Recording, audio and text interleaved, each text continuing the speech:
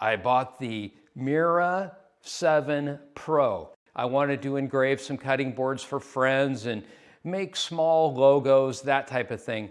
With the prudent counsel of the sales staff, Alicia Spector, I ended up purchasing this one. And I went down and I very carefully reviewed a Thunder Nova 24. When I arrived, the box for the Thunder Nova was still absolutely pristine. The machine had not even been opened. I have purchased the machine as a hobbyist.